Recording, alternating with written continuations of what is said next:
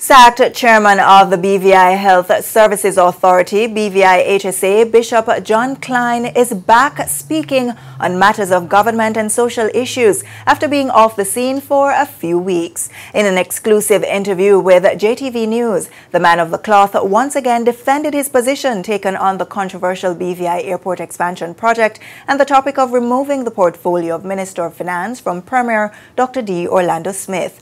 Cline also added his bit on the 2017 national budget and the ruckus in the Virgin Islands party. Here is Kathy Richards with the details.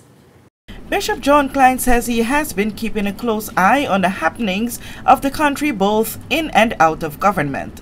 Speaking on the issues of the 2017 national budget as read by Premier and Minister of Finance Dr. D. Orlando Smith, Cline alluded to what he sees as a noticeable decline in the income to the financial services sector, which he believes has an effect on the overall reduction of the general 2017 budget when compared to that of 2016. According to Cline, it is known among government officials that a number of things to come stand to further erode revenue from the financial services sector, one being the beneficial ownership register. Of course, we are concerned, and we as a people should be concerned with that decline because it would seem like the cash cow is a little sick, and we need to understand. We don't need to understand everything, but we need to understand what's going on and how the people, not just the people, need to prepare themselves. If there's a storm coming, if there's a famine coming, then the government needs to tell us how we need to prepare ourselves.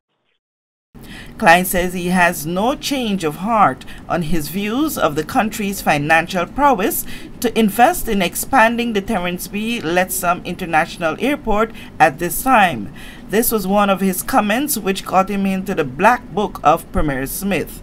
The other issues stemmed from his response to a letter written by National Democratic Party staunch member Eileen Parsons, suggesting that the portfolio of Finance Minister be removed from Premier Smith to Minister of Health and Social Development Ronnie Skelton. I never put forward the view that that is what should happen. What I did say is if Ms. Parsons feels that is what should happen, then they should listen to her. But I wasn't the one who came up with the view. It's not my vision one way or the other. The most important thing to me is that the country run right. So even if you can put whoever, and I feel that they should put the most competent person there.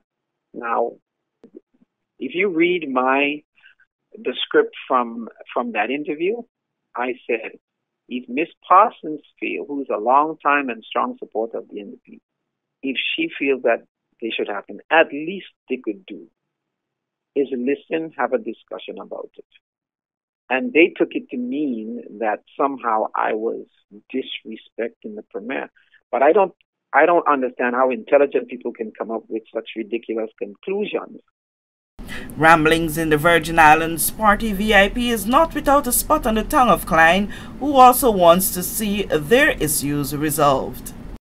Well, I listened to what's going on, and the only thing that I'll say with that is that I hope that they can come to some conclusion and some decision that is in the best interests of the party, because the Virgin Islands Party has been around for a long time, and we need two strong parties in the country. I think it helps to provide checks and balances. It's good democracy when you can have at least two strong parties in the country. So I would hope that they would sort out their differences, and the leader will emerge. The clear leader will emerge that people can rally behind. For JTV News, I'm Kathy Richards.